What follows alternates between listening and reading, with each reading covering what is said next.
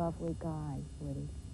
It was really a rotten thing that, what happened and all. He gets killed and falls to the pool where she's working. And from then on, she's chased because he gave her a key.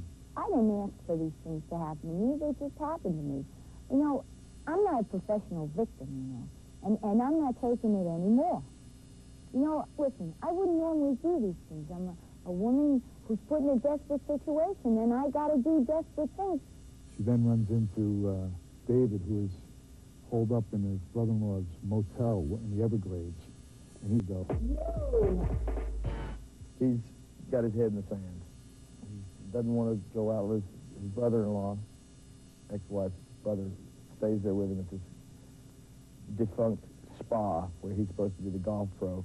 Jack is really nice. He's a nice guy. I mean, well, he gives me a hard time a lot. He's, you know, he just doesn't get it sometimes, you know. I try and explain things to him, but he just doesn't get it. There's just this bundle of energy, this eccentric bundle of girl there that's cute and quirky, and suddenly there's electricity in his life again.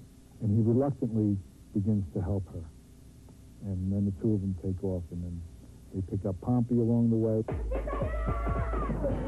By mistake, he comes and gets me because she says that she has a son, and so he comes to get me, and we go on a big adventure, and the killer's chasing us. The kid thinks it's funny. He thinks it's a joyride. It's not a joyride. I keep telling him, you know, you got to go home. That's basically the plot of the movie, is that it's a chase scene for the last two acts, and the bad guy's chasing us, and we try to escape by train, by jumping off a trestle, which is what we're shooting today. We're going to jump.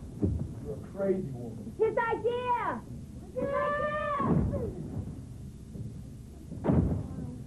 We steal a car, we use her mom's car, and he still thinks to stay on our trail. So it's kind of an adventure, comedy, thriller, treasure hunt. There's murders, there's love, there's jokes, there's, you know, a little of everything. Look for Moon Over Miami in theaters sometime near the end of 1990.